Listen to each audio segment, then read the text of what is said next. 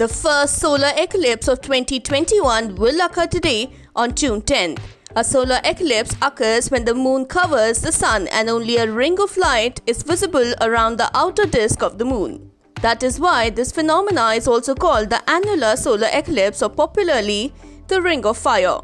Unfortunately, India will not be able to witness this rare cosmic event except for some extreme parts of Arunachal Pradesh and Ladakh, where the eclipse will be visible for barely 3 to 4 minutes at around sunset.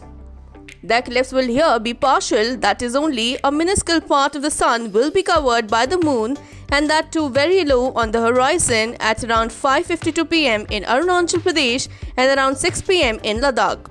However, you can always catch the solar eclipse as it happens, and it's streamed live by NASA on the nasa.gov live, or on YouTube courtesy the Royal Astronomical Society of Canada, Sudbury Centre. The first solar eclipse of 2021 will be visible in regions like Russia, Greenland and Canada. The eastern United States and Alaska will witness only a partial eclipse. Large parts of North America, Europe, Asia, Northern Africa and parts of Caribbean too will see a partial eclipse. Subscribe to Oneindia channel and never miss an update.